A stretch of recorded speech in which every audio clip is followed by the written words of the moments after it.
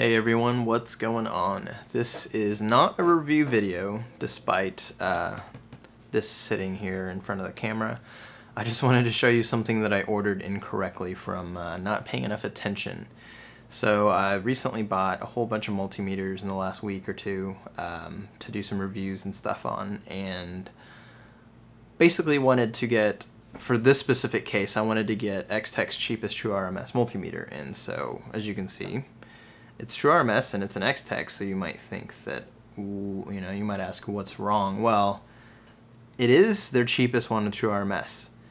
What I didn't realize is that they actually make manual ranging multimeters with True RMS. I honestly had no idea, and I don't know what the point is, because on Tech Equipment Depot this is $51, and then basically the cheapest model is True RMS and has auto ranging, the EX430. You can get on Amazon for $57, so $6 more gets you basically the same DC accuracy and all that, only it's auto ranging. It adds capacitance check and frequency check, and I believe it adds relative, and I don't know if it adds min-max, but those are all things this doesn't have. It just does AC/DC volts, current, resistance, diode, continuity, and temperature.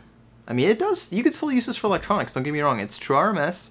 It has a millivolt range. It'll do microamps, so it's not a bad meter. If it had auto ranging and it were $40 or maybe $35, this would be a great meter for people who are on a tight budget, who are wanting to do electronics work.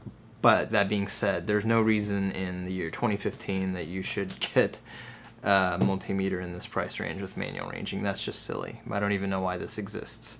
Now, I thought this might be a one-off. I hopped onto the old Googles and I found out that BK Precision and some other companies also make True RMS meters that are manual. So yeah, blew my mind. I had no idea, and I still don't understand why. Now, I checked their MSRP. MSRP for this was around $75, and then the EX430 MSRP on Extech's website said $95. So they're $20 apart, but in this case, the cheapest I could find it was Tech Equipment Depot, $51.